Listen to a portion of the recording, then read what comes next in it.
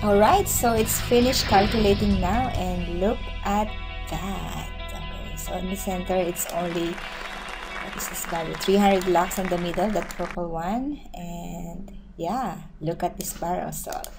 It looks good. I love it so much. So there you go. And yeah, you can play with your shape. You can also do that in the wall. If you don't like it in the ceiling, you can create your Barrisol on the wall as well. Okay, so I hope you enjoy in this tutorial, and if you have question, just put your question on the question tab and then I will answer you on that one.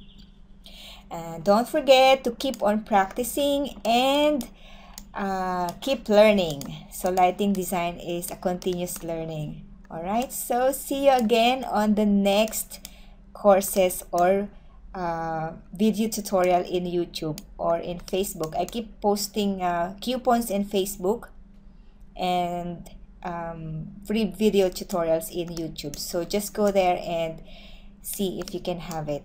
Thank you very much, and keep on learning and upgrading yourself as a lighting designer. Bye!